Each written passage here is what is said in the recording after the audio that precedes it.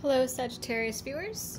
I'm going to pull some cards and see what the current energy is. So this could be an ex, this could be a new person that's coming in. I'm completely unbiased. It's just whatever the cards want to say, whatever is currently going on in your energy field, whoever's currently connected to you. So let's see what they want to say.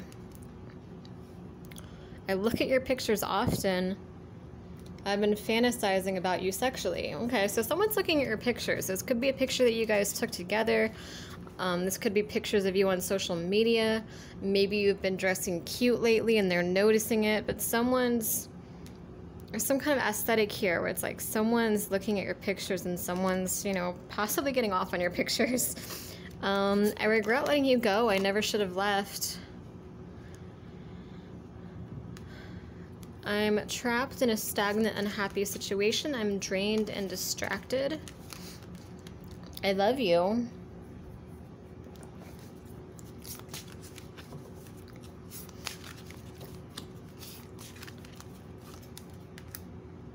I've grown up. I'm ready for commitment.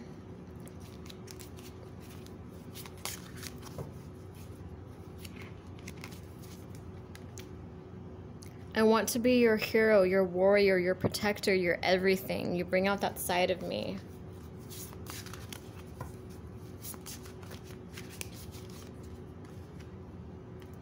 There's so much I want to say to you. I'm waiting for you to give me a clear opening. I don't know how you feel. I want clarity and certainty before I reach out. I'm going through a rebirthing process, a psychic awakening, and I want to be open, honest, and vulnerable with you. I want to tell you my secrets. But you come off as uninterested and detached. And I lied to myself, and I tried to convince myself it was best for us to go our separate ways. I'm romantic and emotional. But I hide it well usually, but you bring out my softer side. Part of me wants to just come knock on your door or intentionally bump into you somewhere I know you'd be. I often think about the last night that we saw each other. And you hold the key, clear the path for love to enter. So yeah, this is someone who's daydreaming about you right now. Someone who's fantasizing about you. Someone who's really missing you. Someone who's in a very nostalgic energy. Thinking about the last time you guys saw each other, and they're not sure where you're at. They're not sure if they have a clear opening. Maybe it's been a while since you guys have talked, so they're not sure how you feel. They're not sure if you're still open to this connection, but they want to come knock on your door. So this person probably either knows where you live, or maybe they like know where you hang out, like where you work, or they have like some. Like maybe you like go to like the farmer's market or the flea market on certain days, or you have like a, I don't know why I'm hearing like gift shop for someone, like a gift shop you go to. I don't know what that means, but maybe it's like a festival that you're planning on going to, or just somewhere that like they have this like awareness that you're going to be somewhere in the near future, and they just want to bump into you. They want to talk in person, I feel, because they want to tell you that they've grown up, that they really do want this commitment, that they do want to be there for you. They do want to be supportive of you, but I feel like they're afraid of what you're going to say. So they're thinking that if they could only bump into you in person, like maybe they could feel it out. They could see that look on your face. They could, maybe this person's very intuitive. Maybe they study psychology a little bit, or they just know a lot about psychology. Like they can read people very well. So maybe they're just thinking if they could just see you in person, they could kind of get an idea of how you're feeling about all of this.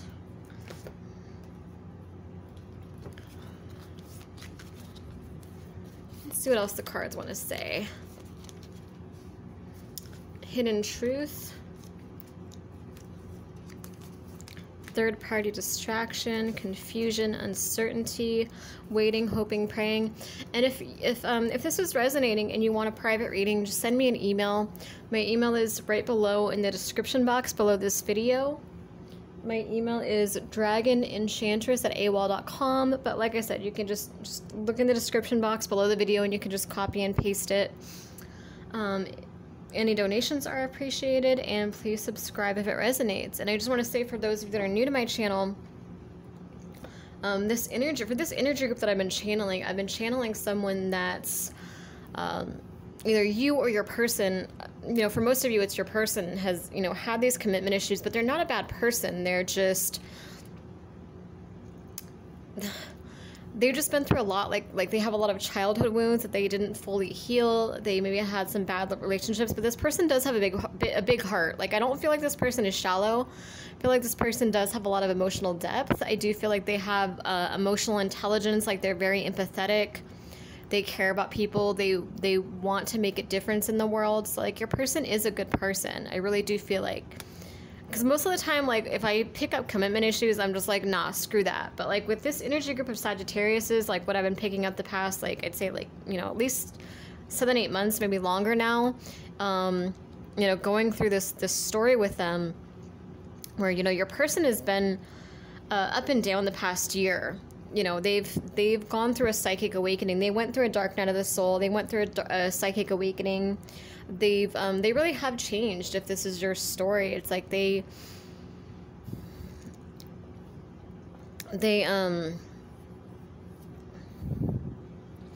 were running for so long. They were trying to find themselves. It's like they might have gone from job to job, relationship to relationship, maybe changing locations.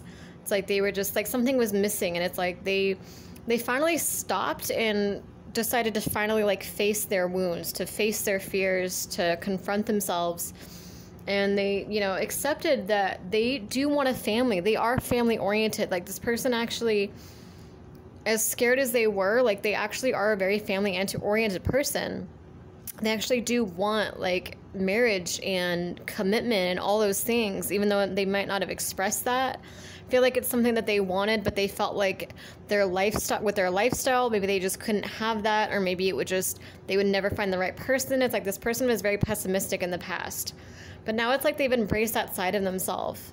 They've embraced that they are a family-oriented person. They've stopped running. So, you know, over the past year or so, we've been channeling them going through this healing process, this phase. And some of them, I feel like during the retrograde, they got stressed out and went on a darker path. Like, they kind of just said screw everything and gave up. But I do feel like they're going to come back around. I feel like they're just going through some stuff right now. With the current energy, though, it does look like there's a hidden truth coming out. It's got hidden truth, third-party distraction, karmic partner, confusion, uncertainty, waiting, hoping, praying. For some of you, I feel like your person is going to find out that you're talking to someone else.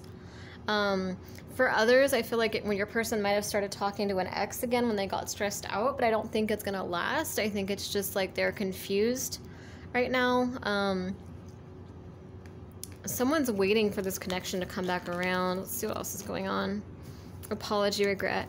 I do feel your person really wanting to apologize to you. I feel like it's almost like 8 of Swords energy, where it's like they cause their own sadness. They cause their own heartbreak.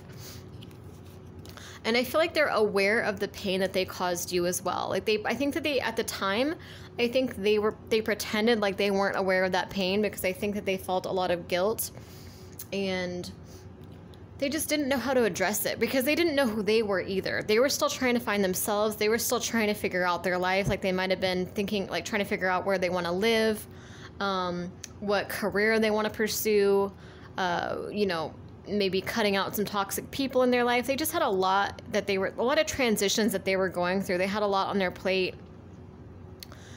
And it was kind of like the right person, but the wrong timing. So I feel like they sabotaged it. And they know that they caused you sadness, but at the time, they just had so much going on. They didn't know how to handle it. They didn't know what to say. They didn't know what to do about it. They were kind of overwhelmed, and they just shut down. And they're realizing that was a mistake, that they should have figured out. They should have made space in their life for this. They should have figured this out. They shouldn't have just, you know, strung you along when they weren't ready. So now they're choosing their words wisely. They're planning their approach, trying to figure out what to say, trying to figure out how to apologize.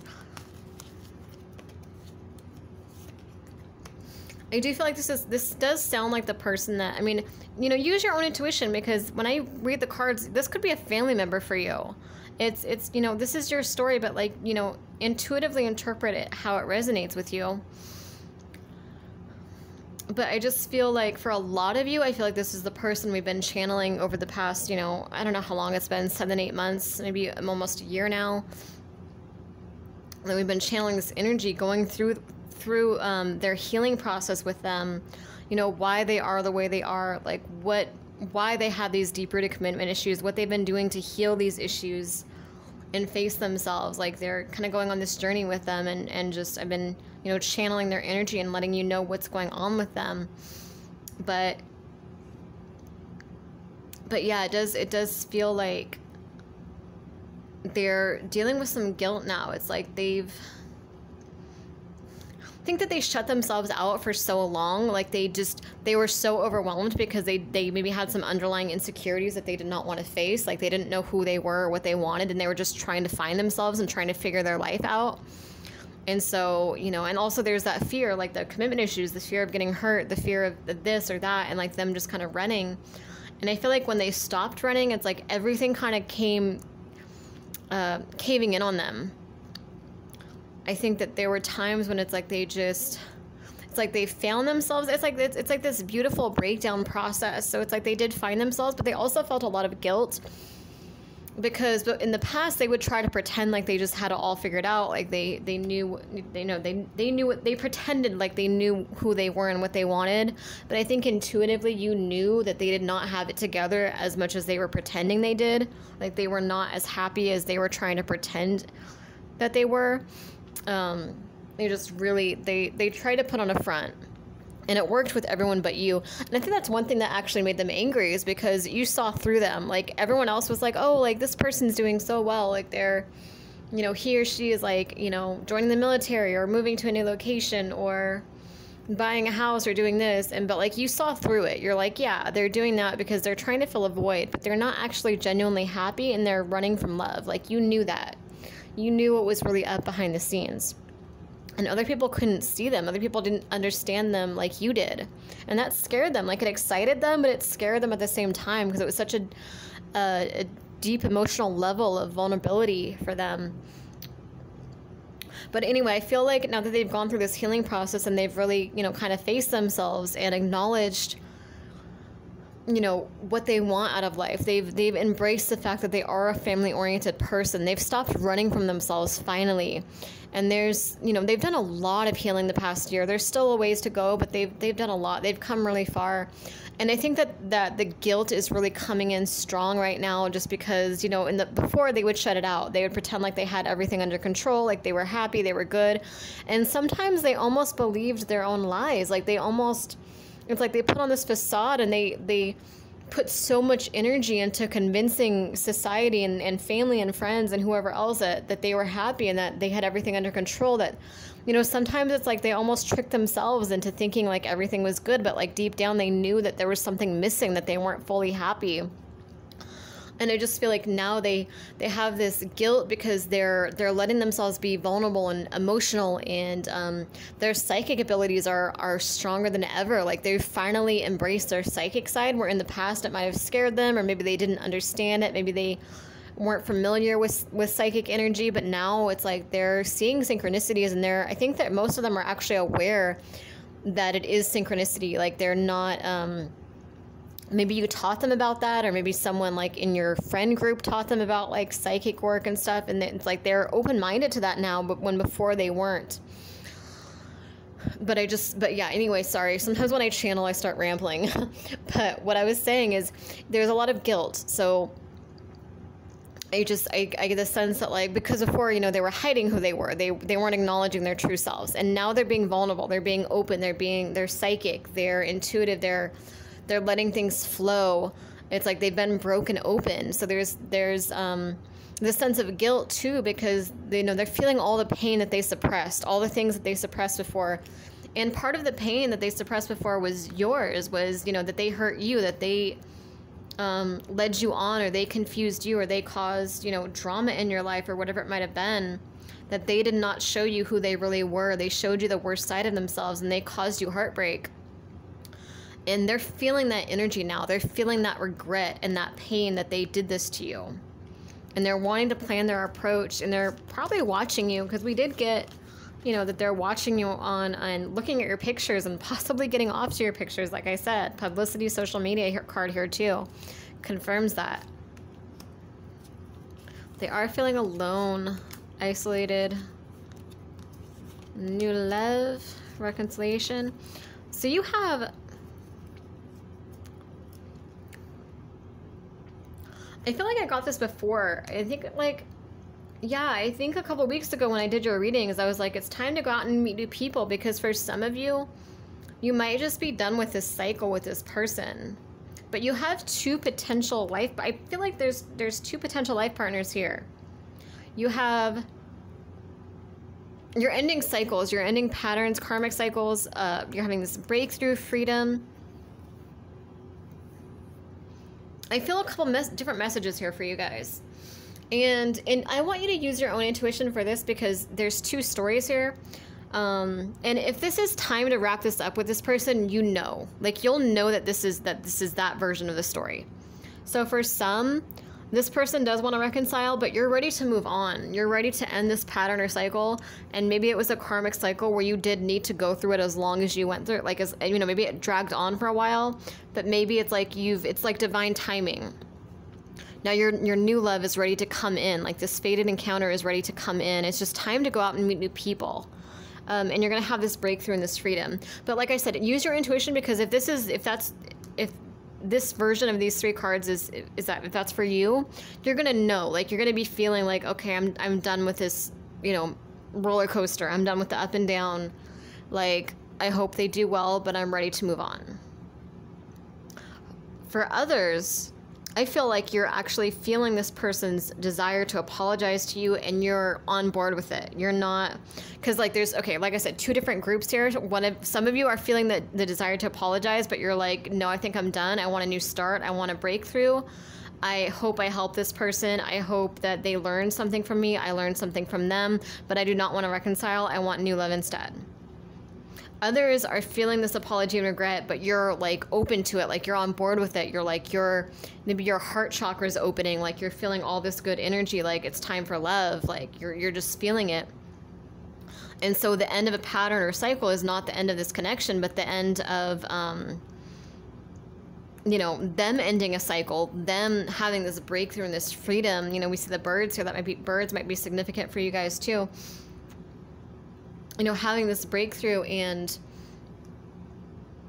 you know, reconciling with you, like finally being on the same page. It's like, it was like the right person, but the wrong timing. And so this is not a new person, but this is them renewing their love. They've become a new person, and they might just be coming back for you. So, but like I said, two different, you know, I think intuitively that you know which one that you are. You're either ending this cycle with this person, and they want to reconcile and they want to apologize, but you're done and you want to manifest new love now, so you're the one ending the cycle, or your person wants to, or your person is the one ending the cycle because they want to reconcile, and they're going to come back to you a new person. They're going to come back like just, you know, in this new energy. I hope that makes sense. If you guys need clarification, just let me know. I know sometimes when I channel, I start rambling, and I'm sure it can probably get a little confusing. Also, if you want a private reading, like I said, my email is right below in the description box below this video. Any donations are appreciated, and please subscribe if it resonates. Thanks for watching.